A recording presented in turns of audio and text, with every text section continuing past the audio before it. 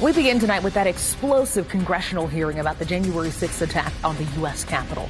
You watched it live right here on Wish TV. The House committee investigating the insurrection released never-before-seen video of the moments that started the violence.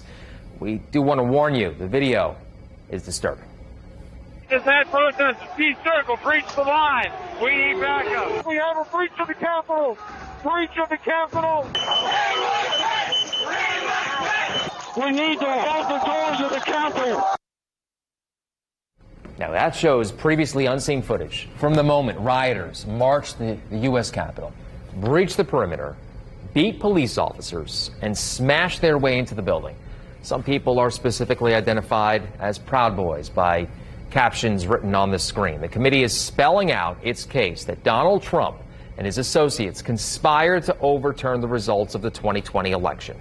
As Chairman Representative Benny Thompson warned, democracy remains in danger from conspiracies that fuel the riot.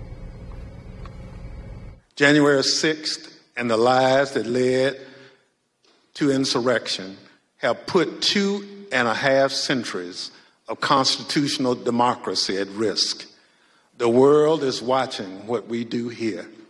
America has long been expected to be a shining city on the hill, a beacon of hope and freedom. Also at the hearing, the first ever public testimony from Capitol Police Officer Caroline Edwards, who still has not returned to duty. She was attacked by the mob, one of the first officers to be injured on January 6th. What I saw was just a war scene. It was something like I had seen out of the movies. I couldn't believe my eyes. There were officers on the ground,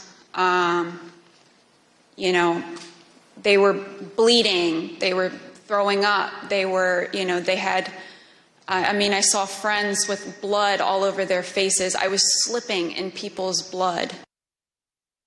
Leading congressional Republicans have spent today attacking the legitimacy of the committee and its work, including House Minority Leader Kevin McCarthy, who in audio released just months ago was heard telling GOP leaders that he planned to advise Trump that he should resign. You said both publicly and privately after January 6th that you thought Trump bore some responsibility for the attack. Do you still feel like he was in any way responsible for January 6th? Look, I've answered that many times. I thought everybody in the country bared some responsibility based upon what has been going on, the riots on the streets, the others. Indiana Congressman Jim Banks was set to be part of the panel, but was vetoed by Speaker Nancy Pelosi. The committee has scheduled 3 more hearings for next week. One of those is expected to include testimony from advisors to then Vice President Mike Pence.